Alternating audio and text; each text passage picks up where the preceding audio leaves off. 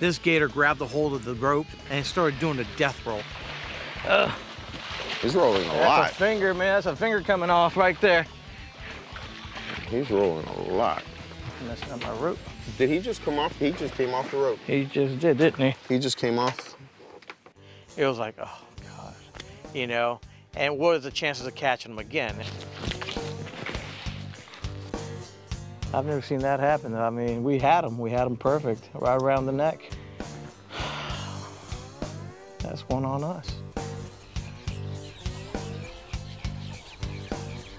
You gotta love him. I just want to see if he'll come back. Cattail decided to start throwing food in the water. Sure enough, without missing a beat. Oh my God. Guess we're not coming home empty-handed. When you see a gator beelining where you're at because you're throwing food, that's a nuisance alligator.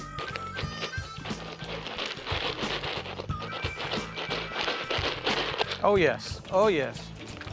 You are ours, baby. That's a big one, man. I tell you what, that's about maybe pushing an 8. Once the gator takes the bait, one bear makes his move.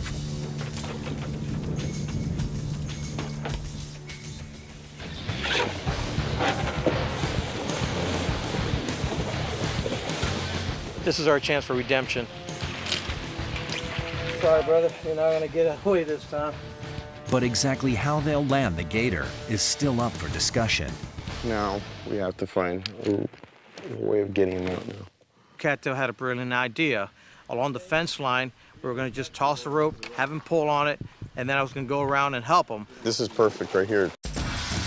What I'm saying, you gotta hold on to this. I gotta go down to your level. Can't do anything up here. The problem was that when Cattail had the gator close to the fence, that alligator bit onto that fence and started doing a death roll. Got tangled up just a tad bit. Well, that's what I didn't want right there. Hold on. Hold on. A bad situation. It's like, great, you know, how much worse could it get? Don't bite the fence. Don't bite the fence. Let's go, let's pull.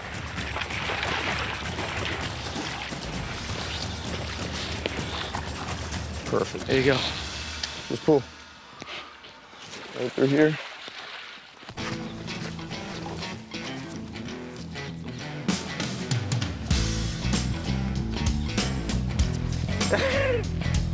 Well, right now we're resting because the gator's tired.